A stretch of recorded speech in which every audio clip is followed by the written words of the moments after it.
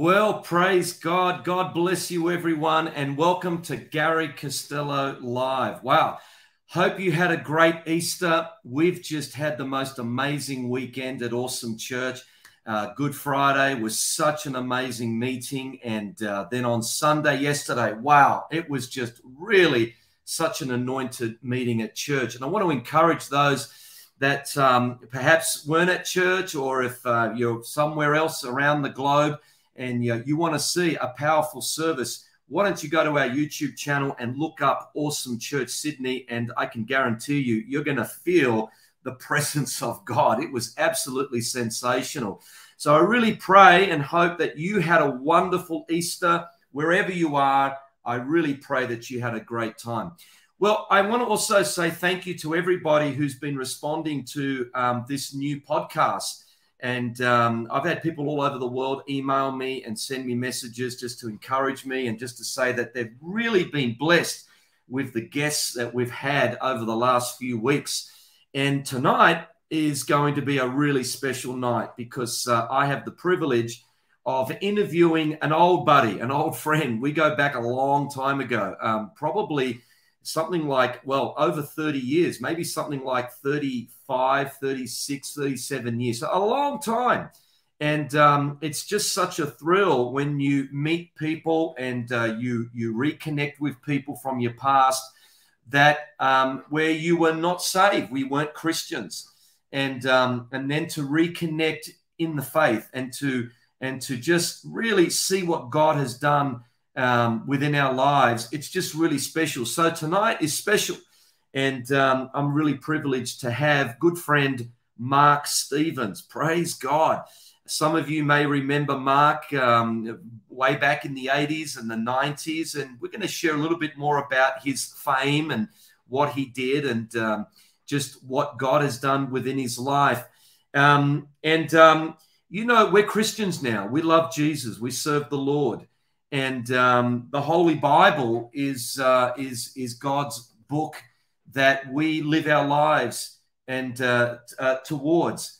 And I wanted to share a scripture tonight, and I hope you don't mind me sharing this. Perhaps you're not a Christian and you're intrigued about this interview with Mark, or maybe you are a believer. It doesn't matter. I just want you to listen to this psalm, the book of Psalms from the Holy Bible, written by King David. King David was the king of Israel at that time, but he was also a worshiper. And he wrote many songs. He wrote many psalms. Mark Stevens is a worshiper. I'm a worshiper. And when I was reading this today, I just felt the presence of God on my life for Mark and also for everyone watching this tonight, particularly those who have a story of how they found Christ. It's Psalm 40. And I want to read this to you, just a portion of it. And then I'm going to welcome Mark live from the UK. I'm in Sydney, Australia. He's in the UK, United Kingdom. And Psalm 40 goes like this. I waited patiently for the Lord, and he inclined to me, and he heard my cry. He also brought me up out of a horrible pit, out of the miry clay. And he set my feet upon a rock and established my steps. He put a new song in my mouth, praise to our God. Many will see it and fear and will trust in the Lord. Blessed is that man who makes the Lord his trust and does not respect the proud, nor such as turn aside to lies. Many, O Lord, my God, are your wonderful works which you have done, and your thoughts towards us cannot be recounted to you in order. If I would declare and speak of them, they are more than can be numbered. Sacrifice and offering you did not desire. My ears you have opened. Burnt offering and sin offering you did not require. Then I said, behold, I come. In the scroll of the book it is written of me. I delight to do your will, O my God, and your law is within my heart. I have proclaimed the good news of righteousness in the great assembly. Indeed, I do not restrain my lips. O Lord, you yourself know. I have not hidden your righteousness within my heart. I have declared your faithfulness and your salvation. I have not concealed your loving kindness and your truth from the great assembly. And on that note, I want to welcome my dear friend from way, way, way back, Mark Stevens. God bless you, Mark. Gary Costello. Oh, it is so good to be here. Thank you for inviting me. And it's just been a joy to reconnect with you, man. And just to know that you've got a spectacular church called Awesome Church in Sydney, Australia, the Promised Land. Yeah, the Promised Land. Absolutely. You know it. And yeah. And so where are you in the UK? Let us know where you are. Yeah, so I'm in a place called West Yorkshire, which is north, a little ways north of Manchester, in a place called Bradford. Bradford was a very industrial town. And it's got a great demographic of a mixture of different cultures here. I think there's about 600,000 people in this city, and then 2 million in Leeds, which is the neighboring city, and they merge together. So it's a great place to be in. Yorkshire is very, very pretty.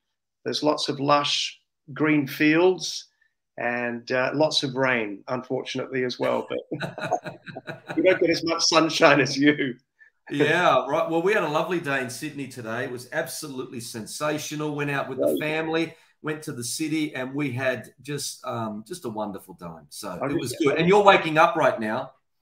Well, yeah. I've woken up. My kids actually had a sleepover last night.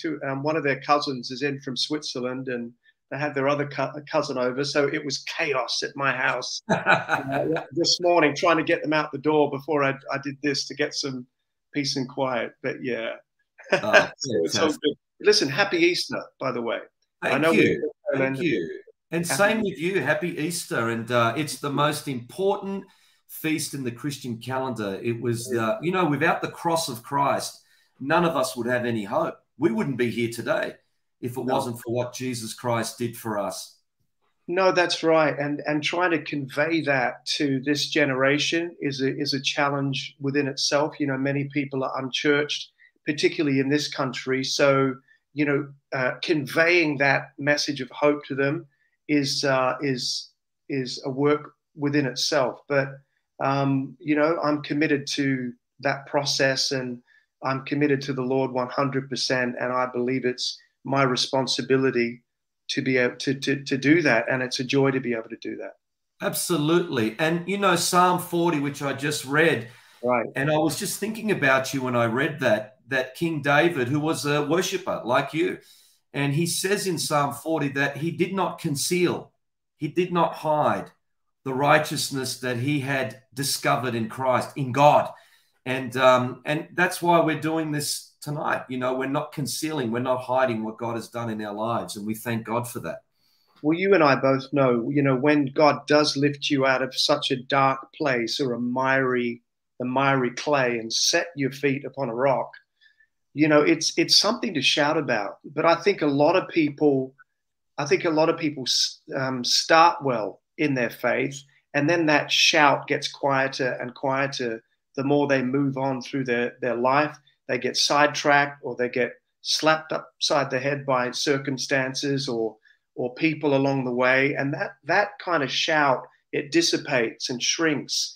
But so you've got to be committed to the process of ensuring that you stay free, you stay strong, you stay on that rock, which is Christ, and you keep declaring all that he's done in your life. So, absolutely, man.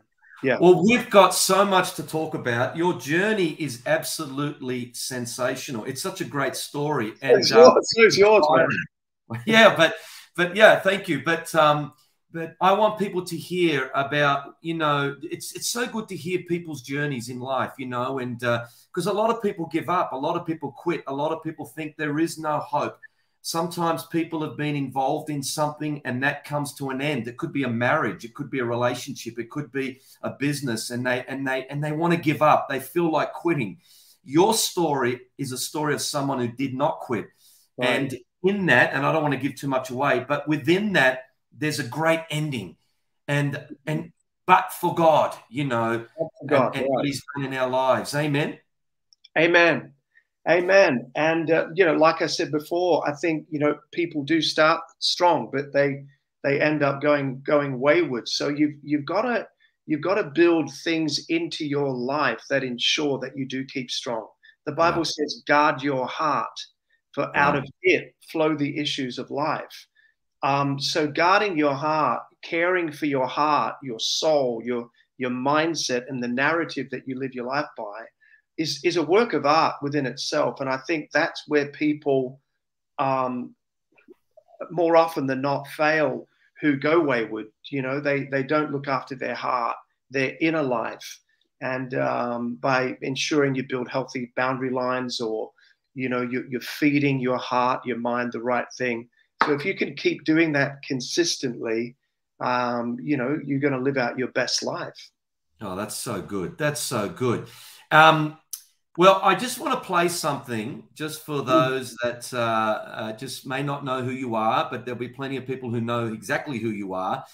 Just a short clip here, and then we're going to break it down, and we're going to go to all these different segments of your life, which is so fascinating. So I hope you'll be okay and you won't cringe too much, but this is, have a look at this. This is really good. Oh, here we go. Look, they're crying there already. When you wake up tomorrow, you're at your door.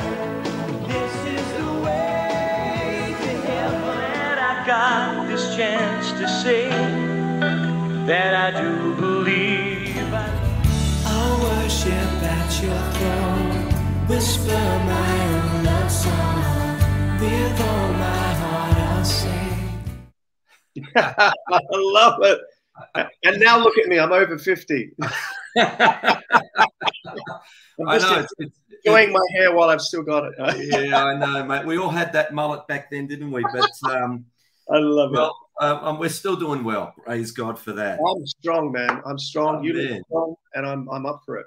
Come on. Now, let's begin the journey. So you grew up what we affectionately call the Apple Isle, and that's Tasmania.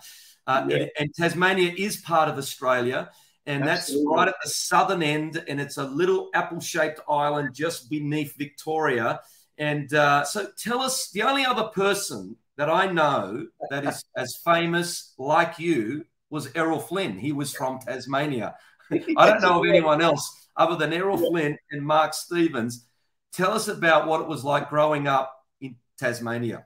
Well, I mean, I think Tasmania gets a bit of a bad rap, but, you know, my family are there now. You know, my mum, my dad, and my brother. My sister lives in Melbourne, but it was beautiful to grow up there. It was quite isolated, as you can imagine.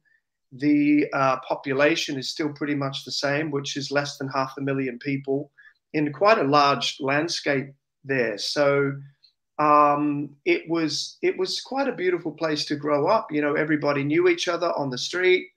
Everybody looked after each other on the street, and which is a rarity these days. But it was great. I think the only negative at the time was the fact that we didn't have any God consciousness in our family. So I think my mum did have a faith, but it wasn't expressed because my father didn't have a faith with Christ. Grew up in the Catholic Church system, and didn't really enjoy church as a kid. So he kind of strayed, and so God wasn't really talked about in our home. Nonetheless, it was a fun home. It was full of music. It was full of laughter. Kids from, you know, around the neighborhood were always at our home. You know, I formed a band when I was 11 or 12. So music was always my sanctuary, my place that, you know, I'd go to my room and I would sing, and that's what I would do. And I would write songs, and so, yeah, it was very much like that. Was anyone else musical in your home? Where did that come from? Where did that musical muse come from? Mum and Dad were both musical. My mum actually used to be a singer and used to sing on like a cruise ships and stuff years before. But my brother is incredibly musical. He's got a phenomenal voice, although he's never used it in the entertainment business. But he can still sing like you wouldn't believe. So yeah, I think music was in the DNA. Fantastic. Yeah. And so you started in the entertainment industry. Yeah. Really, it was like an overnight kind of success. You got picked up by one of Australia's, it was called the Young Talent Time, and it was a weekly program, Johnny Young's Young Talent Time, that at one point, I believe, or it still may be, the longest running TV show in Australia's history. I know it was at one particular part of time, but it may still be. And you got picked up after winning a contest in Hobart, and you were flown to Victoria, to Melbourne. And the next moment, you are now a teen idol on one of Australia's most popular TV shows. Absolutely. I think, for people listening who are outside of Australia, Young Talent Time, well, there we go. Whoa. Young Talent Time was like Australia's version of the Mickey Mouse Club. It was 10 team members. There we are, singing the hits of the day, singing, dancing with the host of the show and creator and producer of the show, Johnny Young. So it was iconic. It had a viewing audience of over 1 million people, which was, 1/20th of the population, which is a huge demographic. And it was popular. I think it was Australia's most popular show at the time. So I wrote a song, and I won a talent quest. And like you said, Gary, was flown into Melbourne, auditioned for the show, and almost overnight, my family moved from Tasmania to Melbourne, Australia, to give me the opportunity of a lifetime to work on this iconic show. We would do tours. I think I met you on one of the tours up in Sydney. And, we would be doing major cities, Melbourne, Sydney, Brisbane, all around Australia, with 4 or 5 or 6 shows back to back with, 15,000 people in the audience night after night. So it was that kind of level of show. You couldn't walk down the street without being chased by girls. I loved that. At the time, I thought I was a rock and roll star, but so it was fun. But on the other end of the spectrum, it was quite isolating, and to be at school like a normal kid was a real challenge, because obviously you used to get a lot of trouble at school. So I didn't enjoy school, but there you go. That was it. But it was quite, for those that are not aware of it, look it up online. I believe there are probably programs on YouTube that you can check it out. I mean, from my involvement outside of the team, but just being involved with people within the team, it's interesting. The work ethic that you guys had was absolutely phenomenal. The amount of, if you look at the show and you see the songs and the dancing and the choreography and the way that it was presented on a weekly basis, right? And you guys are all at school. How you guys did this, I don't think it's possible. It wouldn't be possible today, but yet week in and week out, you're presenting this nationally, syndicated television program. It must have been a lot of pressure. Did you feel that pressure, or how did you manage to get through that? Well, I think as a kid, you've got so much energy anyway. And so I think the energy was there, but the commitment was massive, not just from the team members, the kids, but from the producers and directors and everyone, particularly people like Maggie Burns, who was the choreographer. I mean, God knows how she did it, but she worked with, 10 kids whose heads were all over the place. So, good on her for sticking at it. But yeah, it was a massive commitment. I think 3 or 4 nights a week. There were 2 nights of rehearsals. We did a full Saturday. So when everyone was playing down the road, kicking a football, we were rehearsing for a Sunday live show. So our weekends were just taken, you know, for 4 years. I mean, it was like having a full-time job outside of, you know, a full-time school life as well. And at the time, you know, earning more than your parents, which was a good thing, but it was a weird thing as well. So I guess the financial aspect as a kid was great, you know. But yeah, it was a massive commitment, but I loved it because it created a strong work ethic in me. And I say to my kids, you know, who ask me to make their sandwiches or whatever, I'm saying, no, you make your sandwich. At your age, I had a full-time job, so you can do it. Yeah, that's good. Well, it was a terrific show, and you know, you've really got to give credit where credit is due, and the whole team and the way that they were able to perform in such professionalism week in and week out. I saw it firsthand. It was phenomenal, and so I encourage people, have a look at YouTube, and you can see Mark and the whole team having a great time.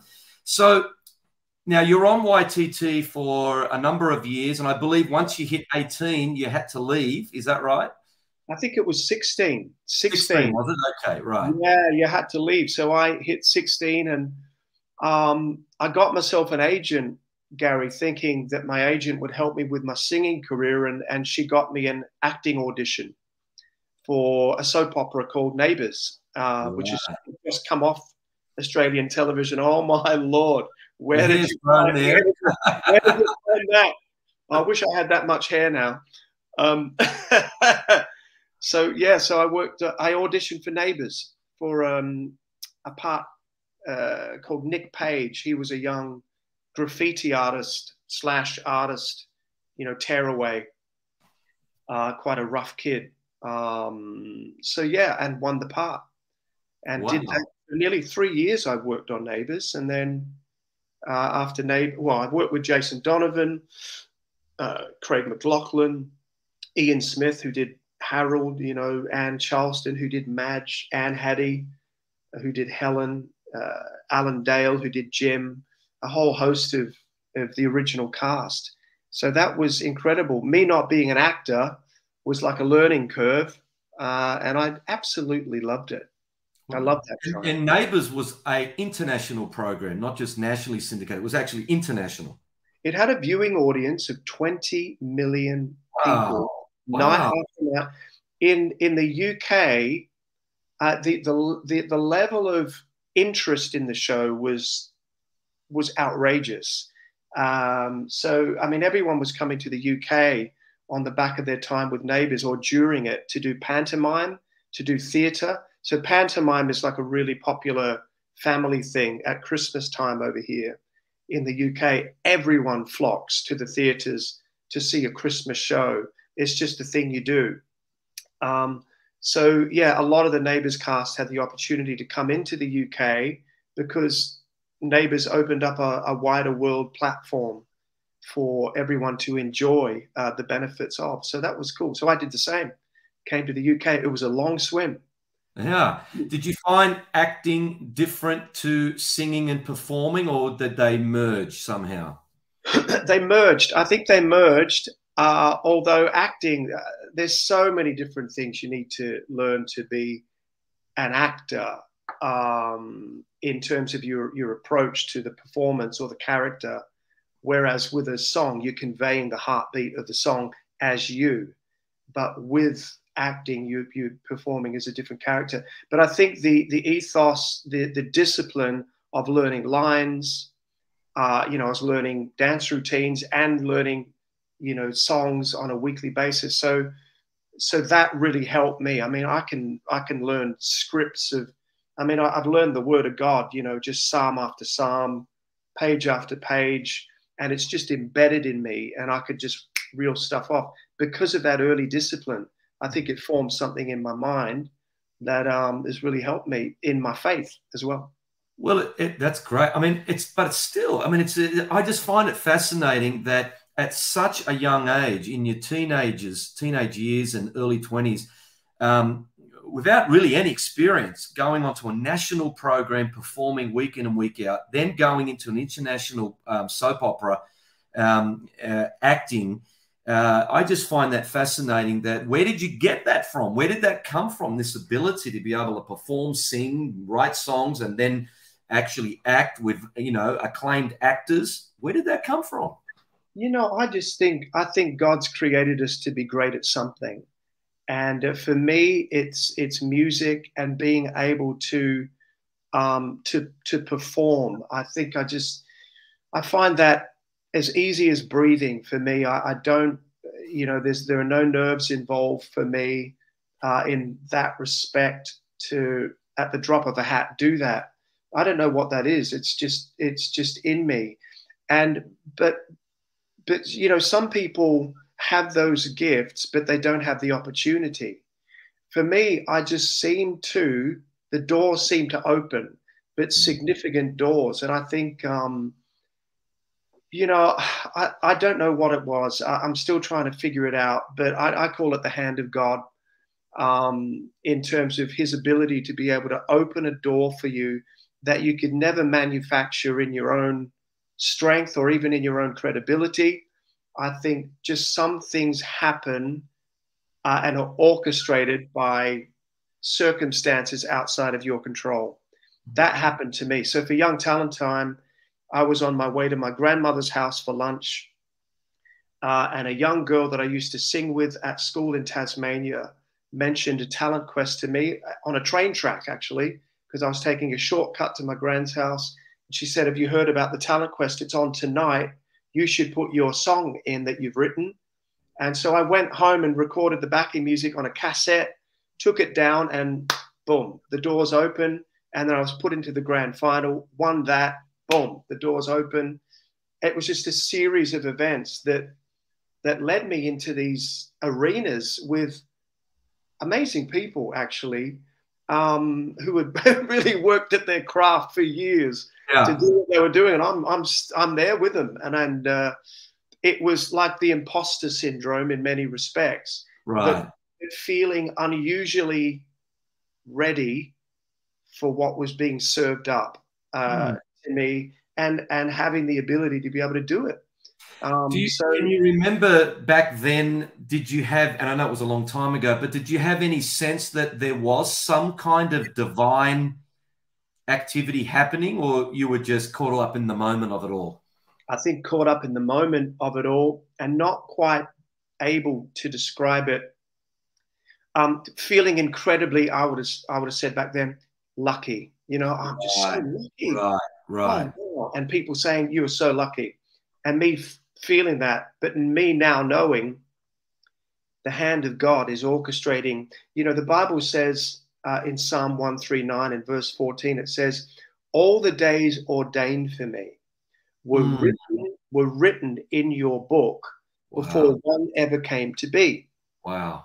God has a book, and it's not just the Bible. It's a book of events that are tailor-made and orchestrated and ordained for your life, that he's written before you were even born, that you then live out in real time. And so God's pulling the strings. He is the puppet master behind the veil who pulls the strings. Yes, you are making choices, but he's bigger than your choices. He's an eternal God, knowing the end from the beginning. So I think that understanding fell on me in my mid-20s, when I really started to, when my eyes were beginning to be opened, and I was beginning to see that there's something bigger than me, you know, than everyone. There's something bigger behind this that's orchestrating events. It took a long time to get there, though.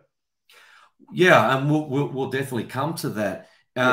But folks, those that are watching, I mean, it's quite an extraordinary career. You've got a young person on a national program, international, and it was that around that time that you then got signed by BMG, and your manager was Glenn Wheatley, who was John Farnham's manager. Is that right? That's right. So towards the end of Neighbours, I wanted to sing again, you know, to go back into doing what I love the most, and that is singing and writing and what have you. So I had a guy called Daryl Braithwaite, his manager. I met with him, and I met with Glenn. Sure, you know, everyone knows Daryl Braithwaite. I mean, you make it sound like, you know, it's someone we don't know. I mean, that's a big star in Australia. How's that, you know? So Daryl's manager, I actually was going to sign with Daryl's manager, but I was such a massive fan of John Farnham, and still am, and you know, God bless him. His health has not been so great. I'm praying for that man. So yeah, I signed with Glenn Wheatley and started to record my first record. There it is. This Is a Way to Heaven. Now that was recorded in the UK, and Glenn Wheatley was good friends with a guy called Kenny Smith, who managed the Eurythmics and London Beat. So I signed in the UK outside of Australia with Kenny Smith, and was signed to BMG RCA, BMG/RCA, for a worldwide record deal, and then worked with Nick Kershaw, wrote and produced that song. So I worked with Nick Kershaw. He wrote a song called I Won't Let the Sun Go Down on Me. Yeah, right. Won't let the sun go down on me. Yeah, And that was a massive hit in the 80s. Yeah. So, yeah, so all of these things started to happen. That was my first record. I wrote and pretty much, you know, co-produced. So that was my first Christian album, To Be With You, that I wrote. Yeah, and recorded here in the UK. And that was my second album called Bring Down Heaven. I'm really proud of those two projects. There's a lot of blood, sweat, and tears in those projects, and some good songs on them as well. Yeah, absolutely. In my opinion. So, look, you've got the world at your feet. You've got a fabulous resume of singing, performing, national programs, international soap operas, record contract, stellar management. You've got the whole world at your feet. But things turned in a different direction for you. And what happened? I think genetically, some people are more prone to addiction and have more of an obsessive nature towards an addictive personality. I have that. You know, I'm addicted to Jesus now, the Word of God, to prayer, to the presence of God. You know, and I outwork my leaning towards that obsessive nature in the things of God, in the things of faith. Back then, genetically, it was, you know, a leaning towards, or a curiosity towards alcohol, which ran down my father's side of the family. There was a lot of addiction unfortunately, in my father's side of the family. And then, you know, towards drugs as well. So from a young age, even back to Young Talent Time days, you know, behind the scenes, not that everyone was doing that by any means, you know, I had a tendency to want to drink. So I remember missing a show when I was 14.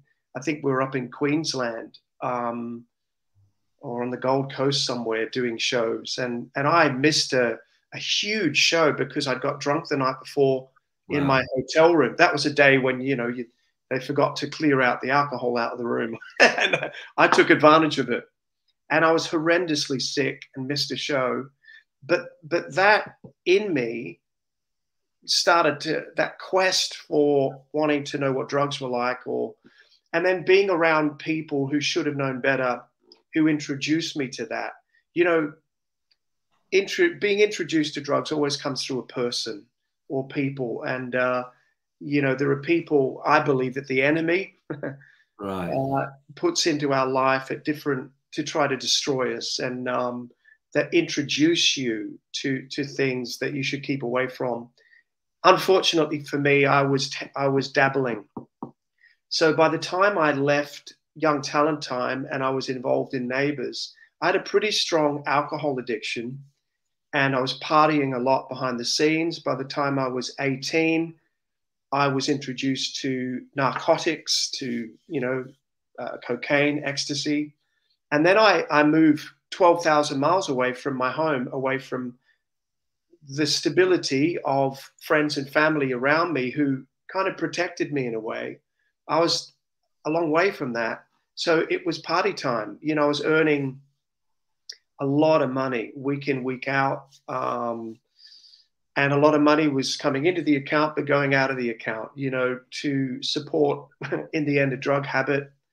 By the time I was 19, I was addicted to cocaine, ecstasy, smoking dope every day, and I would say, a full-blown alcoholic. When I wasn't drinking, I was recovering from long binges.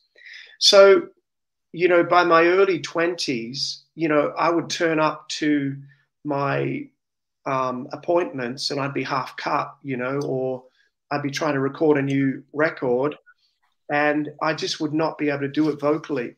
Or I would turn up late, or I would turn up to do an interview and I'd be drunk or I'd be off my head. And slowly the doors started to close for me. So by the time I was 25, I was living in London trying to get my career together. And this is how low I got, Gary. I was selling stolen CDs to cash converters to support a drug habit. I was buying heroin. I was smoking heroin. I was just so lost and absolutely broken. The addiction had taken the front seat, and my sense of morality or sense of caring for myself took a back seat. This thing the addiction just grabbed me. Everything I did revolved around getting enough money to get 6 or 7 pints in me, some heroin, whatever else I could put in my body, and maybe a little bit of food here and there when I was, hungry. It all revolved around that. All my relationships had dried up in the industry, and I'd just gone wayward. And then the other relationships I had were just providing me with drugs and alcohol. So, yeah, I think for about 3 or 4 years, my life was just a series of waking up, getting off my head, and just passing out, and then doing the same thing night after night after night, trying to get a career together, but just could not see through the fog and through the haze at all. Do you think that, you mentioned at the time it was just, obviously on Young Talent Time, you're only young and neighbours. It starts recreationally, or do you feel like even back then there was something you were trying to escape or trying to numb, or was it anxiety? What do you think it was? Or was it purely just, it was recreational, but like they say, then the devil got the better of me? I think a combination, Gary, if I can be really honest to the listeners. There may be someone out there who, can kind of resonate with what I'm about to say. I think as you get older, your eyes become open to the circumstances that are around you. I think, innocence and being young can shield you from a lot of stuff. But then Pandora's box starts to get open the more, the innocence disappears in your life. And I think being exposed to a high level of fame and lots of money and lots of opportunities that most kids were just not exposed to, all of those factors began to open my eyes. So yes, it started recreationally, but also I think I was trying to escape, definitely in my mid to late teens, the volatility of my home, of the relationship between my mum and my dad, who I love so much, who had a horrible divorce, and lots of factors that crept in there. So the home, it wasn't a happy home. There was lots of elephants in the room and lots of things being swept under the carpet that broke my heart, broke my brother's heart and my sister's heart. So I think and my mum and of course my dad, there's a lot of brokenness there that we tried to hide. My mum's now saved, by the way. She's full of the Holy Ghost and she's going on for Jesus. And my brother gave his heart to the Lord and got baptized. And my sister gave her heart to the Lord, although she's on a bumpy path. And God's got to get my dad yet. Yeah. But so all of those factors pushed me away from a home that should have been stable. And I know that that's happening and has happened in lots of people's lives, where your eyes become open and you just feel like you need to get out. Right. Unfortunately, that was where I was at. I just need to go. I need to go and do my thing. But that was fueled by partying and the kind of season it was back in the 80s and 90s. You know, a lot of people were doing that. Yeah. Didn't really care about the repercussions. Yeah. So, so it was all those factors, Yeah. and no God consciousness, you know, no relationship with the Lord, and no great community around me who were leading me in the right direction. It seemed to be that everyone I was around was messed up, or Yeah. 90% of the people were fumbling through life trying to figure it out as well. So being surrounded by that, it's kind of,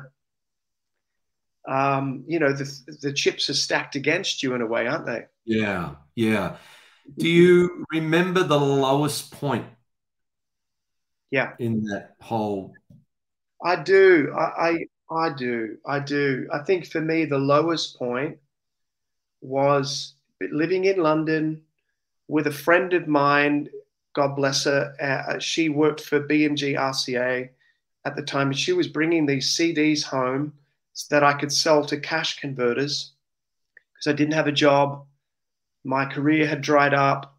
I didn't know what to do. You know, I'm like, do I go out and get a job at McDonald's or, you know, and I was too proud at that moment to do anything like that. I think a lot of people who are in the entertainment business, they become immune from reality. And then, you know, the ego and the pride takes over. So when they are at their wit's end and they're broken, you know, they never think about going out and getting a, quotes, normal job with normal people, because they've had things served up to them on a plate in terms of a lifestyle that they've led. So they just become very, very isolated. I became isolated and therefore ended up selling those stolen CDs to cash converters rather than getting a job. I never would have been able to pin a job down anyway because of my lifestyle. And then going back to this little hovel of a place I was living in that needed a good vacuum. It was dusty and horrible, and I was getting sick all the time. And then smoking heroin off foil. And then when I'd done that, rolling a reefer and going to the pub. And I was doing that day in, day out. Mm. But then a series of events occurred in my life, and God started to break in to my life at my darkest moment, you know. And of course, nothing was seeming to get better at home in Australia either. It was just getting worse. So where did the shining light come into your life? You know, I think, like I said, all the days are ordained for you, you know, Psalm 139. I think God, if there's a cry in the heart, you know, God is a heart God who looks at the heart. He's not, he doesn't even concern himself with the exterior. But if the heart cries out, he delivers, he comes. And I think for me, there was a heart cry of, I hate my life. I know I'm born for more than this. I look up at the stars at night and I know there's something more. What is it? Those questions started to land. I think, you know, for me, drugs opened up some, you know, a part of my brain where I did start to ask a lot of questions. And I'm thinking, there must be more to life than all of this. As good as, you know, a wife and a kid might be that I'll have one day, hopefully, or a good job or what, blah, blah. There must be more to life than this. So all of those questions were opening up the curiosity of eternal things were opening up, but I never seemed to get my hands on the answer. I met at one night in a dark, dingy little pub in London. I met a backslidden Christian girl, and she was from Sydney, Australia. Wow. And she was in London working for a guy called Michael Barrymore, who was a very, very famous man in the UK, probably the UK's most famous man. I'm talking 25 years ago, who was like a comedian slash iconic figure that hosted shows and all that kind of stuff. And so she was working for him, this girl I meet in a bar, and she comes up to me. She was very pretty, and she came up to me and said, "Hey, I'm such and such. I used to watch you as a little girl on Young Talent Time in Australia." She said, "What on earth are you doing here?" Wow. She just ended up in this bar, and I'm like, what am I doing here? What are you doing here? More like it. And we became boyfriend and girlfriend. So she's a backslidden Christian. We date for a few months, and like every other woman previous to that, because I had a very promiscuous life, like most people in addiction, you know, I broke up with her, but she went back to church and started praying for me. There you go. And then she would visit the pub I would drink at once a week, and it was like her mission to get me saved. And I didn't want to know anything about it, but then strange things started to happen in my life, and I remember having an unusual conversation with a priest on the road on the way home, back from the pub one summer evening, and saying to him, you know, I'm not enjoying my life. I'm messed up. I don't know what I'm doing. I said, there must be more to life than what I'm experiencing. And he said, young man, there is so much more. And he didn't tell me what the so much more was. He just left me with that question. So I kept asking people when I was drunk, what's the so much more? Yeah, this guy said, this priest, he didn't tell me what the so much more was. And everyone was like, I don't know what he meant. And then, several things started to happen to me. My eyes were open to the things of the Spirit on one occasion. I remember being on the Kilburn High Road in London, coming out of a fruit shop of all places with an apple in my hand that I was eating. And all of a sudden, I knew every sickness, every mindset, it was like words of knowledge, were just reels of it. As I was looking at people, I'm thinking, that person has got that infirmity. That person is thinking that. That person needs this. And it was like words of wisdom and knowledge coming into my mind. And it freaked me out. It totally freaked me out. And then it lifted from me. And I was asking my friends around me, are you seeing this? Yeah, I did. Look at this person. And they thought I'd gone nuts. So like things were happening like that. And then it led up to my salvation moment. Remember, that girl was praying for me. Yes. So prayer. There's always someone praying. There's always someone praying. Yes. Don't ever underestimate the power of your prayers out there. If you're watching this and you're hearing this, and maybe you know you've got a loved one, maybe you've got a son or a daughter or a family member or someone you care about that's an alcoholic or bound with drugs or just caught up in sinful living, and you're wondering, what can I do? You can pray. And prayer has power. And so what happened next?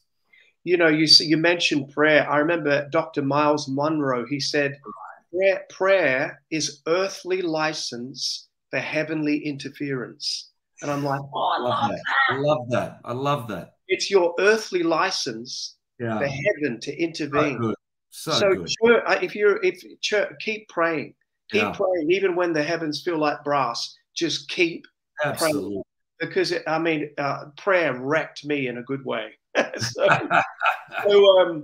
So this lady would she stayed a friend. God knows how she stayed a friend. I treated her so badly. And I repented for weeks when I became a Christian and apologized to her in a letter and said, look, I'm so sorry. But she stayed a friend. So I was invited to a party at her home. Unbeknownst to me, it was an alpha party. So she was So doing people don't know what alpha is. Maybe just explain what that is. Yeah, so it's like, I think it's a 10-week course or an 8-week or a 12-week. I don't know. Introduction to Christianity and introduction to the things of faith. So she would have people at her house and they'd be taught and they'd pray and stuff. But then people would stay for hours after drinking coffee and talking about Jesus and the things of God. Anyway, so she kept inviting me. I didn't know it was an alpha course. So I turn up 4 hours late and I turn up to her home coming from a club with my drug dealer and a friend of his. Now, I can't even remember their names, but they were sorry sights. I mean, and I'm, you know, chaperoned by these guys. I'm like, let's go to this girl's house. You know, we'll go and party and hopefully she'll have some, you know, alcohol. No, that was not what we found at all. So, you know, I kind of knocked on the door. She opened up the door and took one look at me and just shook her head. And she said, come in. And so the three of us came inside. The two guys I was with went into her bathroom to do drugs. And they were actually walked in on by my ex-girlfriend's next door neighbor. And he was a big dude. And he kicked them out of the house for doing drugs, for rolling up in her toilet. Oh. And so they were kicked out. All of this commotion is happening. And I walked into the lounge room and I'm trying to like, g'day everyone, hey. Yeah. Everyone's looking at me like a deer in a headlight, you know, like, who is this freaky guy? And I remember the commotion happening. My ex-girlfriend walking into the lounge room and collaring me and just grabbing me and saying, come here, I need to speak to you. Half dragged me into a bedroom.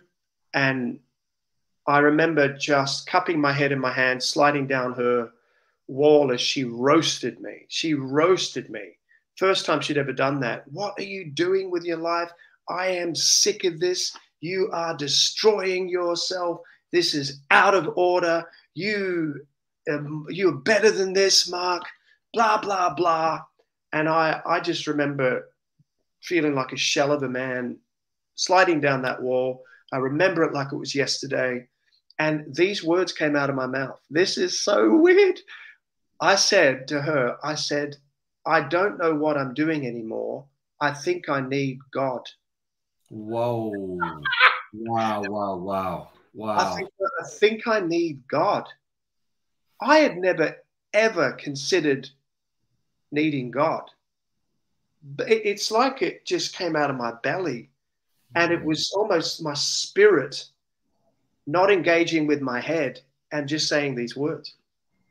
Then my ex-girlfriend said to me, she said, look, please do not go back to where you're living. She said, Mark, if you go back there, I don't think I'll ever see you again. And I said, don't be a drama queen. Don't be stupid. You know, and then she shouted, she went, no, you are not going back there. And I went, all right. And she said, you're staying here the night. So that's what I did. When the house was cleared out, I stayed the night. I slept next to her on her bed. Nothing happened, by the way.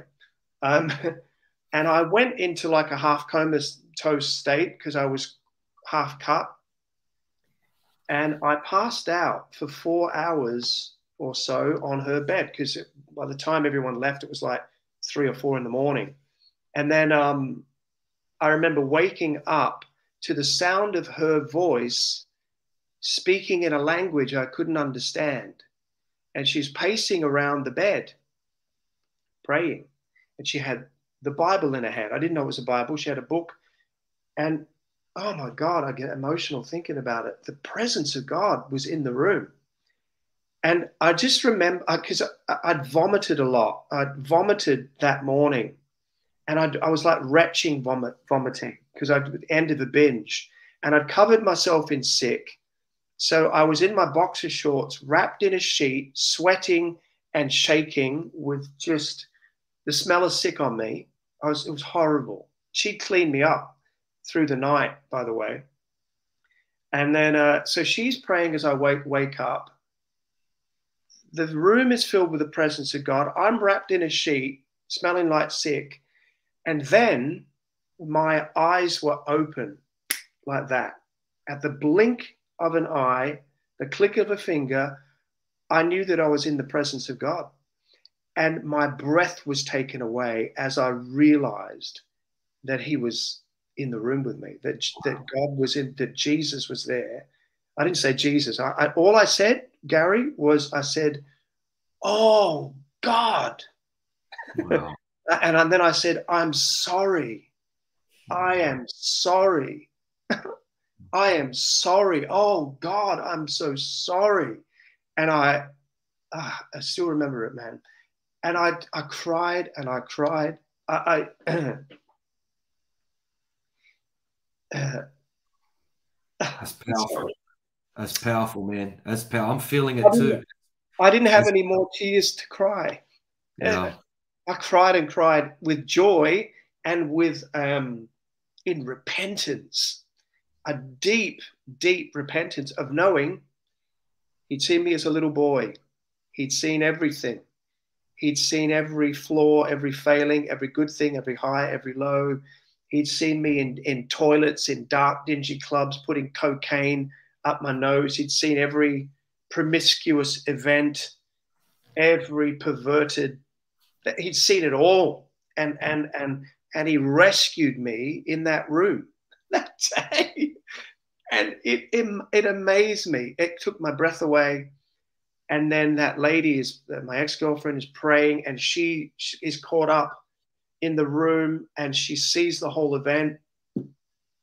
And then days later, I'm taken down to meet the pastors of her church, which was Hillsong Church in London. And I was taken down to meet the associate pastor. He was an evangelist, powerful. He traveled with Reinhard Bonnke for years. So this guy's got a serious anointing on his life, tangible anointing. And where he prayed for me when I met him, and the tangible anointing of the Holy Ghost knocked me out. All he did was he said, "Father," and lifted his hand. He went, "Father."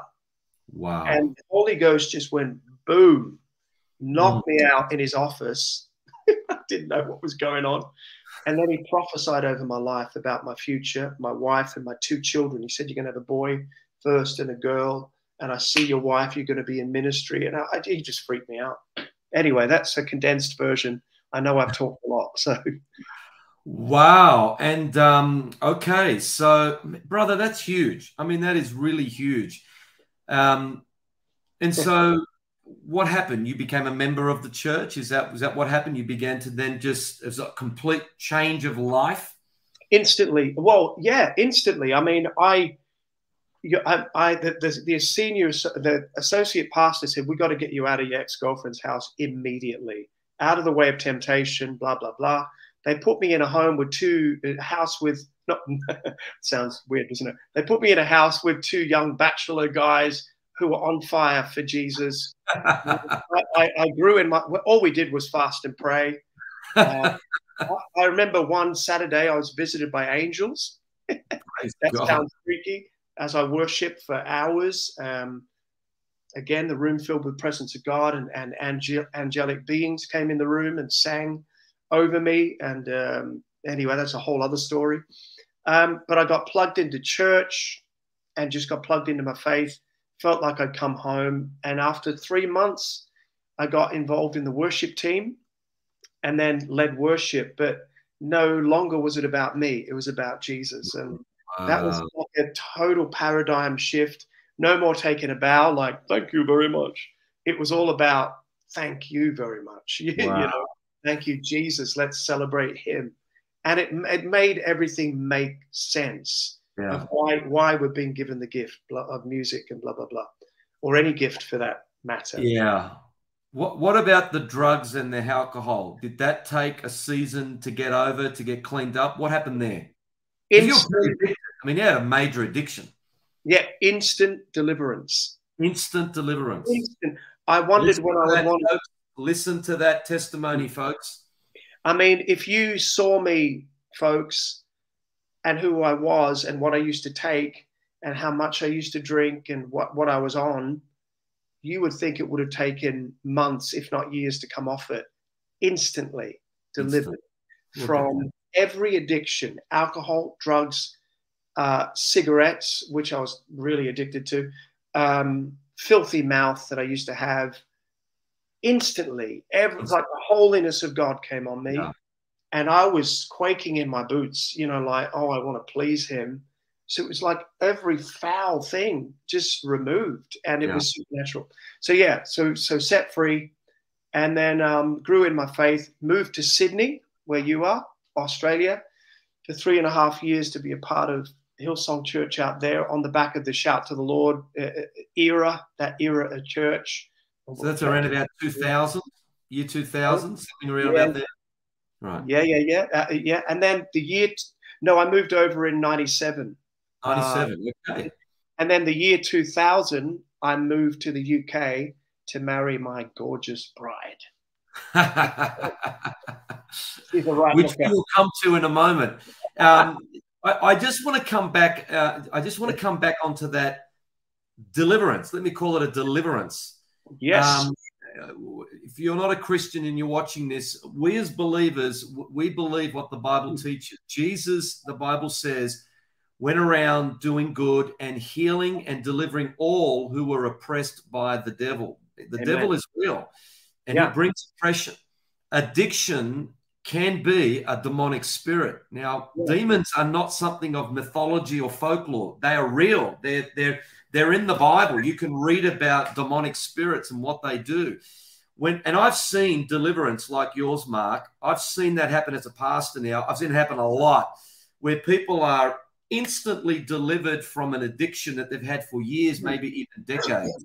And that tells me, besides it being a miracle, it tells me that there's something else in them. There's an entity that's controlling them, that's fueling. Well, every demon of addiction is a spirit of death, because the death spirit wants to destroy the person. Right. When that spirit is cast out, you see instant deliverance. That's why it's called deliverance. You are delivered. You are set free. Yeah. That was a spirit. There's no question. Yeah, the Bible in Ephesians chapter 6, it talks about the wrestle not being against flesh and blood. Right. The wrestle we fight in life is not against flesh and blood, but it's against principalities, powers, and they're talking about demonic forces, spirits, entities. Right.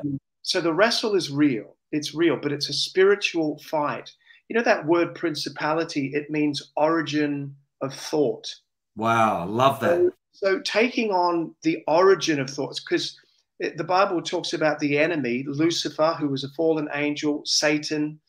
So he infiltrates our life. The Bible calls him the father of lies. Yeah.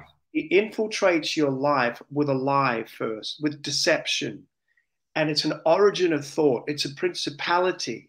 That's why, there's all forms of principalities now across the world, that are gateways for the enemy to work through, people's minds, or even organizations, that were first created by a thought, by an idea, by a narrative.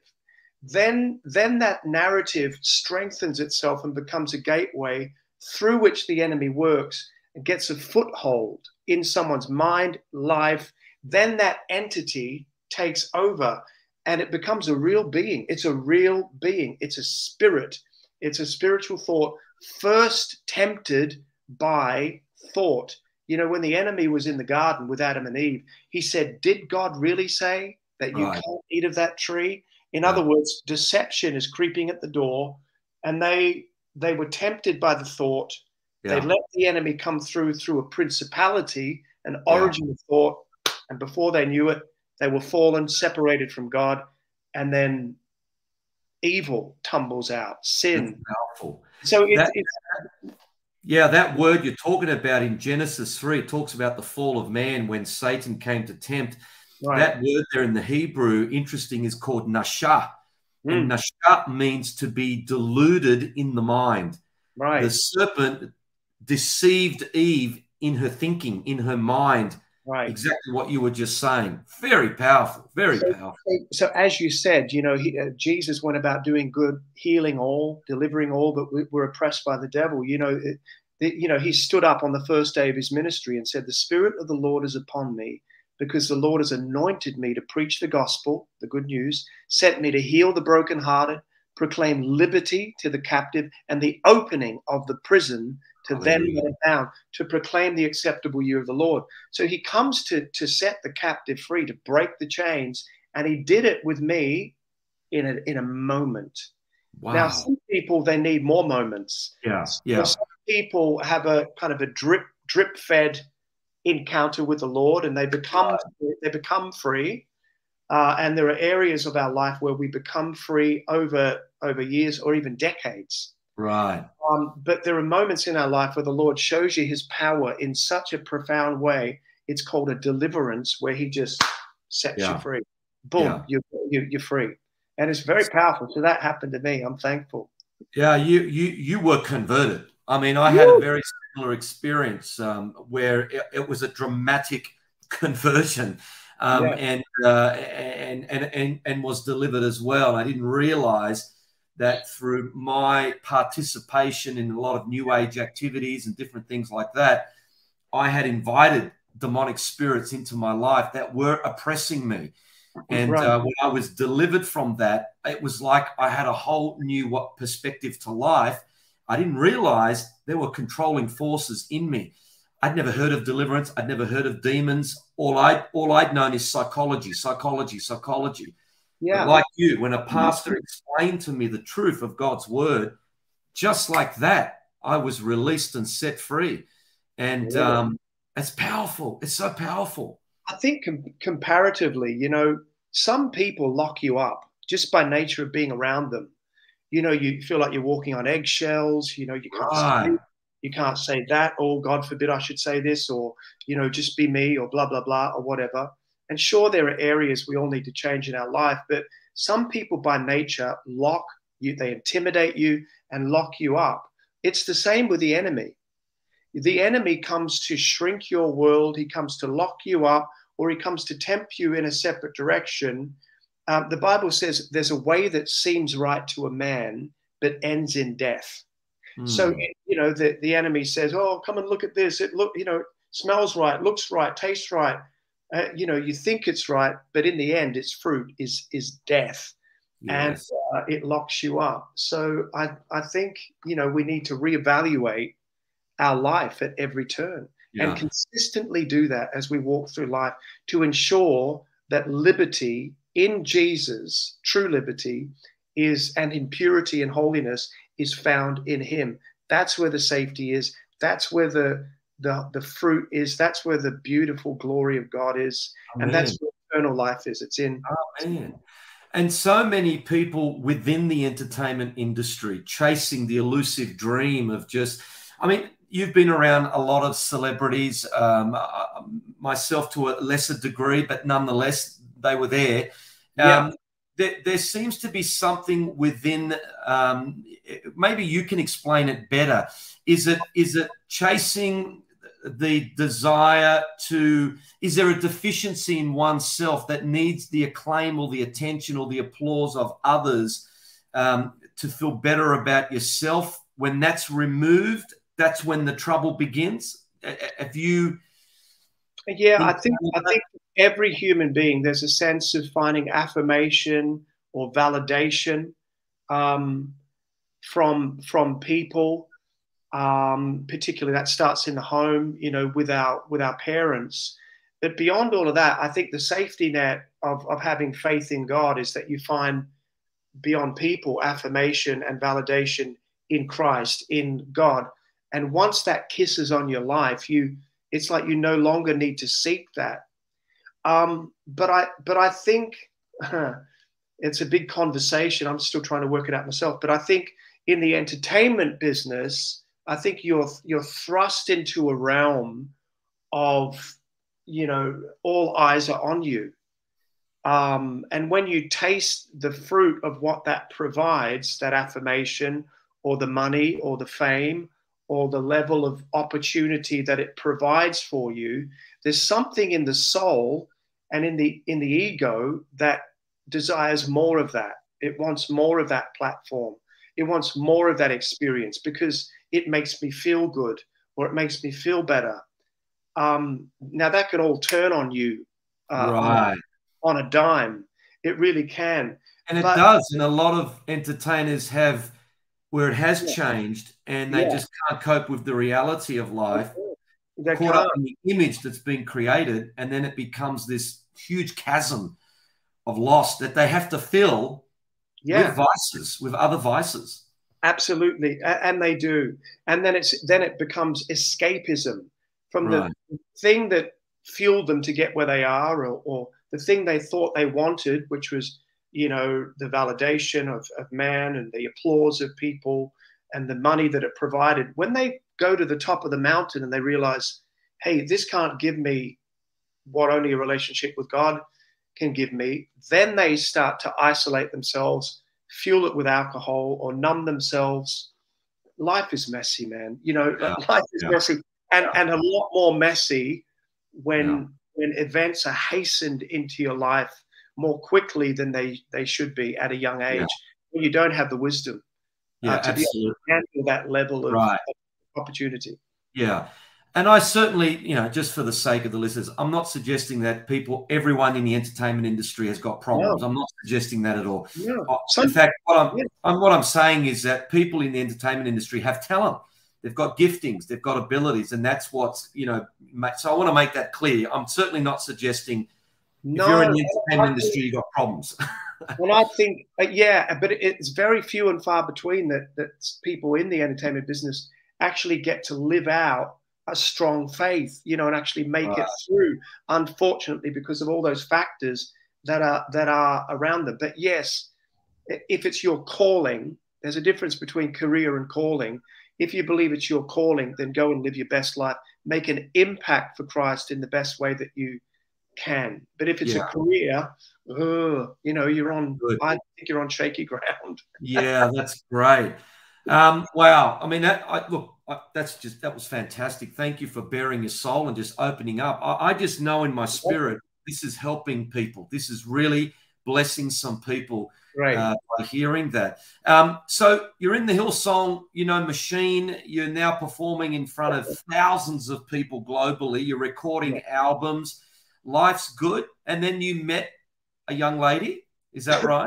Oh, and then all of a sudden, you're in the UK in church life, worshiping, and you're in part of a major church in England called the Abundant Life Church. Is that right? Yeah, that's right. Yeah, I met Beth, my wife. She couldn't resist me. No, I think it was the other way around, as you can see there. But yeah, so we met in Sydney, moved to the UK. I worked for her father for 11 years at Abundant Life Church under his great leadership. And we both worked at church, actually. And yeah, there's our beautiful family, Jonah and Sienna. Jonah's now nearly 14. Sienna has just turned 11. And Beth and I also pioneered our own church after we left Abundant Life Church, did that for 6 years. And now I'm more kind of in itinerant ministry, and I'm doing other things at the moment as well. Wow. So you pastored for 6 years. Yes. Did you enjoy that? Yeah, it started off brilliantly, Gary, but as you'll know, with a global pandemic in the middle of pioneering a new work, right? It's difficult to get, to pioneer a church. You'll know you've pioneered for 25 years. Right. And, but having a global pandemic in the middle, we lost about 50% of the church during that time. And then people started to come back slowly and sporadically. And a lot of the young families it's like the rhythm of their life changed and other priorities crept in. So there was that sense of building back afterwards, which was quite discouraging. But in all of that, you know, I felt in the trenches and felt like I could be giving a lot more. And I was being asked by other pastors, leaders, and organizations to come and teach and train on a worship creative level as well. So, you know, I had to listen to the Lord and lay the church down and move into a new season. And Beth works for a charity called Compassion as well. So consequently, she's out and about doing lots of stuff as well. So it's worked really well to, you know, walk forward into a new season, into a new season. I'm currently just about to launch something called Enhance Worship Academy as well. Enhance Worship Academy. And it's on my website. So yeah, which is markstevens.home.com, www.markstevenshome.com. So I'm just about to launch that across the country over here. I'm really excited about it because it gives me an opportunity to pour into the creative community, the worship community. Everyone's a worshiper and should be a worshiper, you know, who knows Christ. And so it's a great opportunity to teach. Well, train. I say everyone is a worshiper. If you're not worshiping Christ, you're worshiping something. That's for sure. There's no question about that. Well, exactly. I mean, worship's all about what you add value to. You know, it's what you value the most. Yeah. And so I think following a trail of your time, your energy, your finances will give you a pretty good idea of what you value the most. So the website is markstevenshome.com. It's right there, viewers. You can check that out. Now you've also got here, where are we? Praise God. Your Facebook.com / Mark Stevens Music. So you've also got some great music that people can listen to and download. Is that right? That's right. That's right. Yeah, on iTunes. You can get my stuff on iTunes. Yeah. And links are through Instagram, Facebook. There you go. I need to get everything under the one banner in terms of, it's difficult to get these strap lines, isn't it? Because other people. So there you go. Well, that's okay. They can always go back and pause it, and all the information is there for the viewers to have a look at. And probably the website might be the best place to go.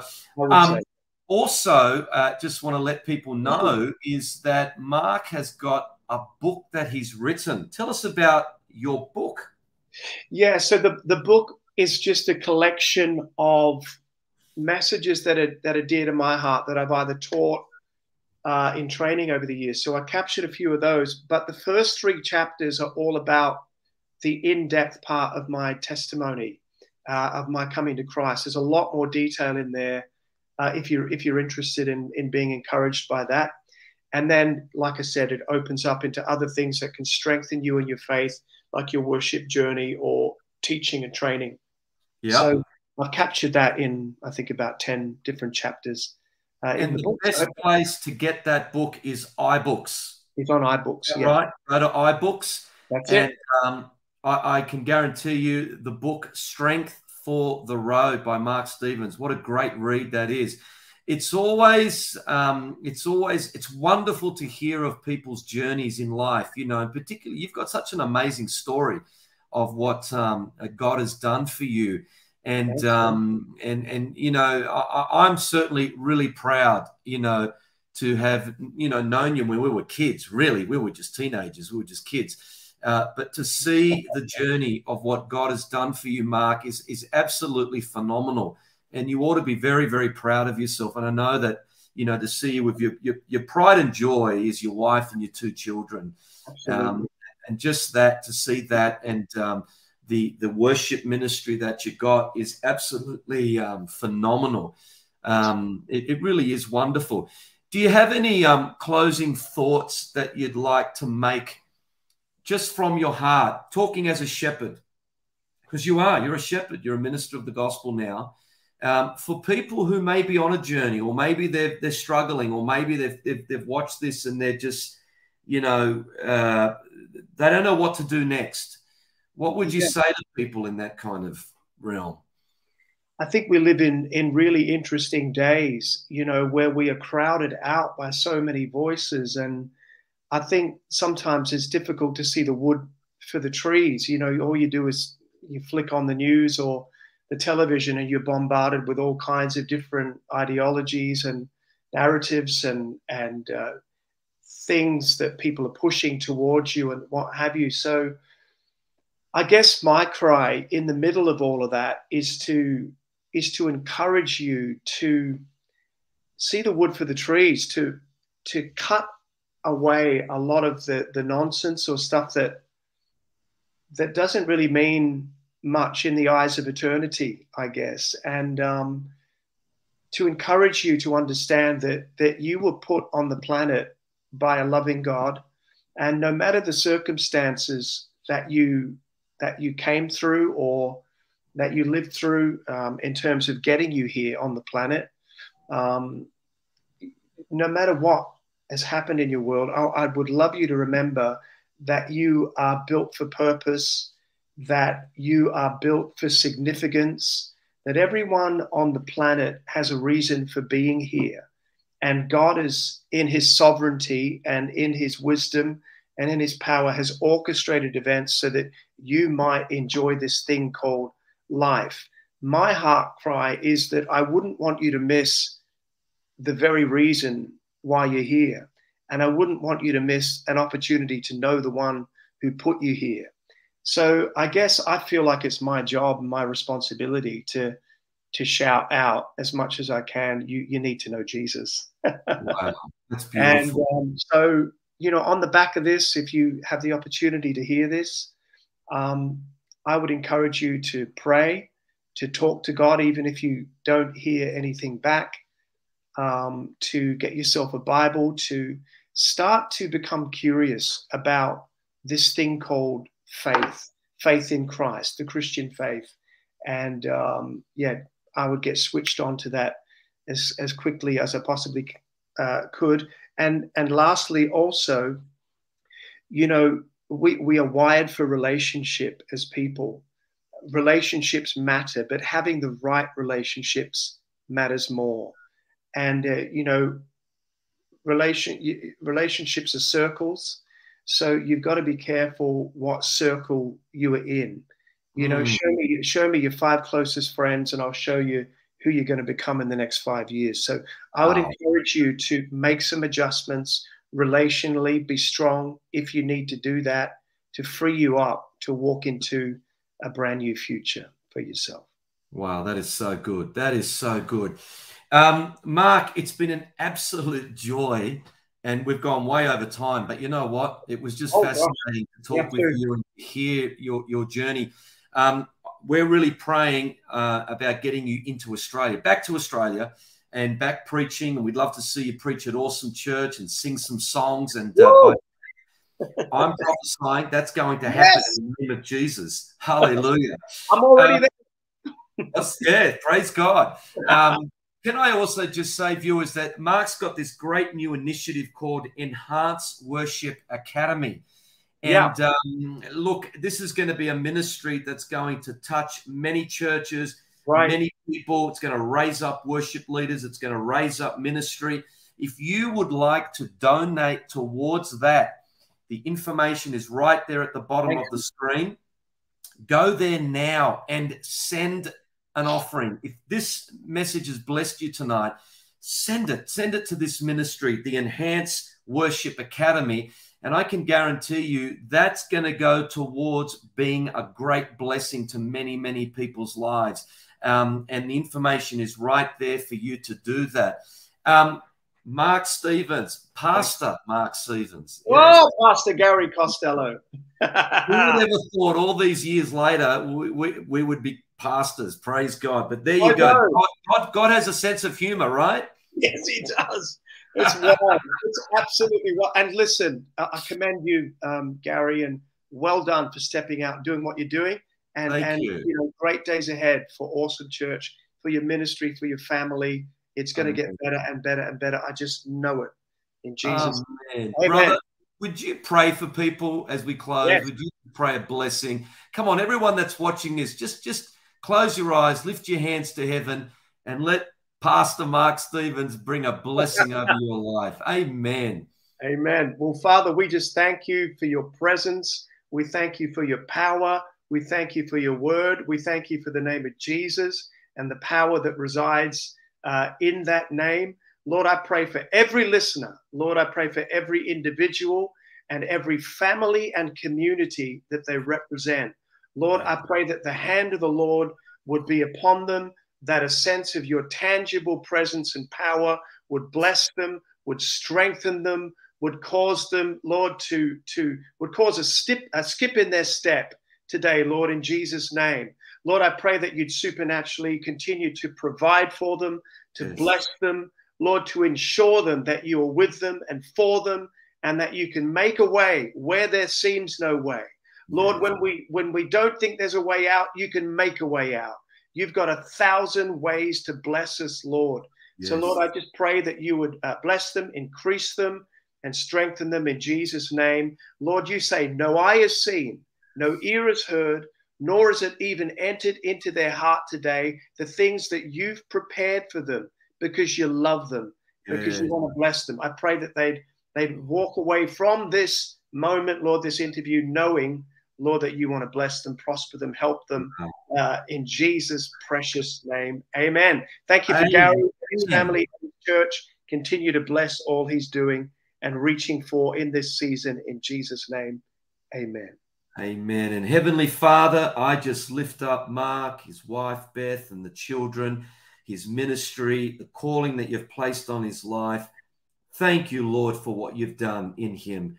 Thank you for the blessing and the anointing and the calling and the giftings and the talents and abilities that he is now using for your kingdom. And I just pray that new doors of opportunity are going to open up. And I just pray, Father God, that the best years of Mark's life and ministry are ahead of him. Yeah. And I pray that even from today, new doors of opportunities will open up and your favor and your goodness will be upon him. In Jesus' name, we give you all the praise and all the glory. Yes. And everyone said, amen. Amen. Praise God. Thank you, man. Bless you. Thank you. We'll see you again soon. You too. Amen. God bless you. Amen. Well, there you have it, saints. Praise God. What a wonderful interview that was. Hey, if you enjoyed that, would you please give a like, leave a comment, but more than anything, share it. Share this interview because I know that it will bless people. It will touch people's lives when they hear this fascinating and so encouraging journey of just what God has done in Mark's life. And I know that it'll be a great blessing for all of you. So before you go, what's coming up at Awesome Church? Well, some great things are coming up at Awesome Church. This Sunday at 10 a.m., I will be continuing my series on the 2023, The Glory of God. That's our theme for this year. We're going to be gathering at 4 Euston Street, Rydalmere, in our new worship center. And, man, let me tell you, we've been having, there's revival at Awesome Church. Just go to our YouTube channel, look at the meetings, look at what God's doing. Yesterday, my chief attendant, when I walked out, I needed to use the restroom, and she grabbed me and she said, Pastor Gary, where do we put all the people? And I just kind of looked at her and I said, well, I don't know, just shove them in there, somehow get them in there. And it was overflowing. Such a beautiful presence of God. So we're going to be gathering again this Sunday at 10 a.m. If you're in the Sydney region, why don't you come along and join us? You would be my guest at Awesome Church. Well, this is Gary Costello signing off for another episode of Gary Costello Live. We'll be back in a few weeks' time, and I'll be interviewing Bishop Tom Brown, hallelujah, from Texas, USA. He's an Anglican bishop that is filled with the Holy Spirit. He's authored many, many, many books and on healing, on deliverance in particular. He's ministered at Awesome Church a number of years ago. They were one of the biggest meetings we ever had. He will be my guest, and we're going to be talking about healing, deliverance, the power of God, what God's doing in the USA, and what God is doing around the globe right now. So it's going to be a fascinating interview. That's coming up in a few weeks' time, so look out for that. In the meantime, I want to wish you a big God bless you. Look forward to your company again soon. So be blessed. Have a great night. And we'll see you again soon. Amen.